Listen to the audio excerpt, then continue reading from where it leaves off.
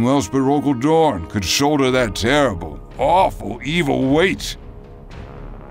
It was into Dorn's ear that the Emperor's final words were spoken. No one knows what he said, though many have speculated. It was Rogal Dorn who carried his father's broken body to the Golden Throne. It was Rogal Dorn who carried a god, as he had once been carried as a boy on Inward, so very long ago. I have heard rumors that atop his dying father, Dorn placed that fur cloak, knowing that with his father's passing, his last vestige of youth had gone. The years after the end of the Great Heresy, my years of conflict, strife, doubt, and guilt, Dorn laid at his own feet the blame for the death of Sanguinius, the Emperor, and billions of humans.